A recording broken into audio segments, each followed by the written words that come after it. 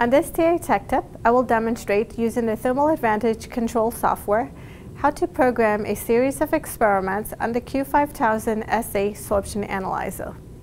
In the Thermal Advantage control software for the Q5000SA, you may program a series of experiments to take advantage of the autosampler capabilities of the instrument. To begin, first select the Summary tab, and then enter the sample name, pan type, autosampler pan location, and the data file name. Select the Procedure tab to then select a test template.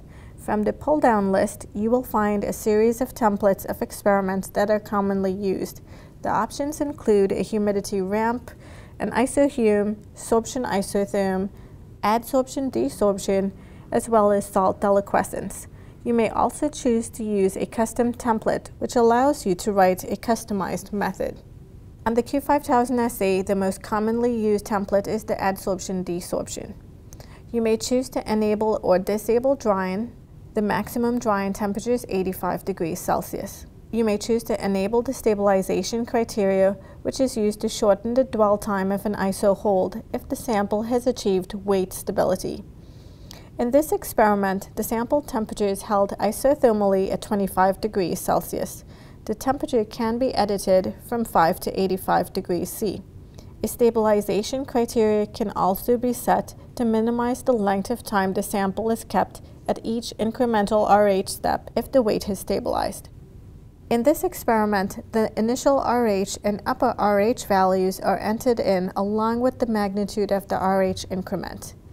In this example, the initial RH is set to 10%, the upper RH is set to 90%, and the steps are performed in 10% increments. Select the Advanced button to set the data sampling interval.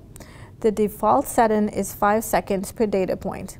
You may also choose to start the experiment after the sample pan weight has stabilized after being loaded from the autosampler tray.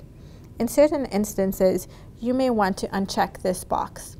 The Post-Test button allows you to return the temperature and humidity back to standby conditions or method end conditions.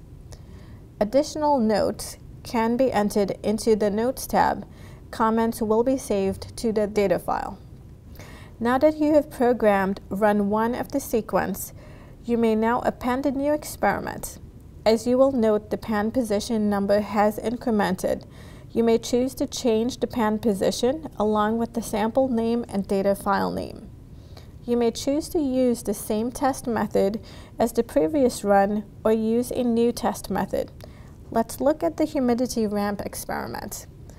Drying is enabled or disabled, temperature is held constant, and humidity is then ramped from an initial RH value to a final RH at a constant rate.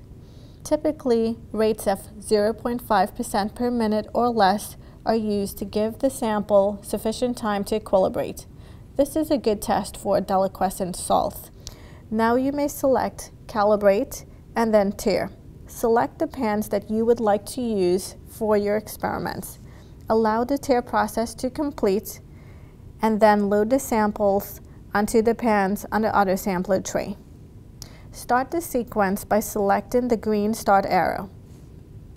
Now you have programmed a sequence of experiments on the Q5000SA. As you have seen, programming a series of experiments on the Q5000SA is simple and straightforward. Please join us next time for a TA Tech Tip on analyzing sorption analysis data in universal analysis.